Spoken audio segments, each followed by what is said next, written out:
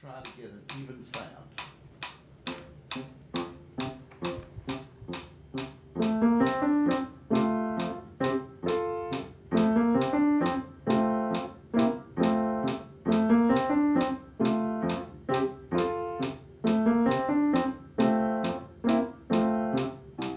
Crescendo. Louder, keep it low, soft. Crescendo. Hold, let it go. Now, what do you do when you get a new student who couldn't sit still and was begging the teacher to teach him, the A-Team theme?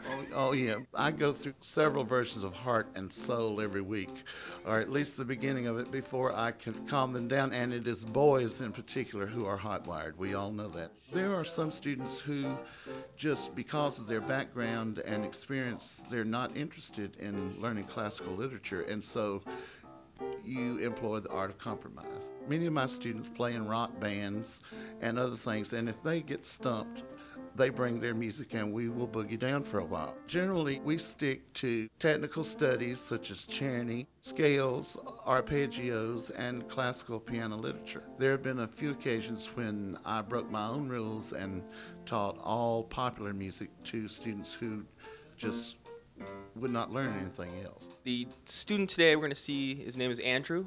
Can you tell us a little bit about him? Andrew Cameron, he is a third grade student who plays well above the norm for his age level. Considering age versus experience, he's definitely doing upper intermediate level literature at a young age, and so he's performing well above average. Can you bust a little for us? Play a little? No, you don't want to play? Okay. How did you end up here in Sumter? Because we just drove through Sumter right now. It seems like a pretty rural area. Well, I'm a native of South Carolina. I was born here. Actually, I came to Sumter from the Azores off the coast of Portugal, where I was a music teacher there, and became homesick and came back to South Carolina and ended up in Sumter. I want my students to benefit from my own experience playing in recitals, and I tell them some of my horror stories about when I was playing Beethoven's sonata in E flat and came out, sat at the piano and banged the E major chord, and then wondered what I was going to do next because I was a half step too high. And so I looked around and then started in the right key and went right on. So students have to learn to recover from mistakes. What do you hope to do when you grow up?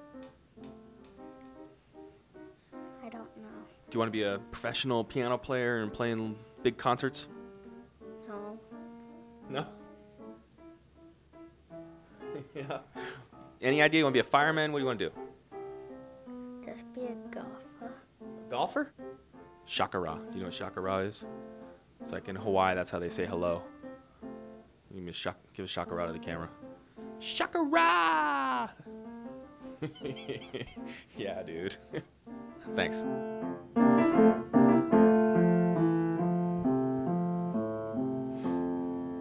Check my A-Team, dude. Yeah, that was great, dude. Play the rest of it. I know you can.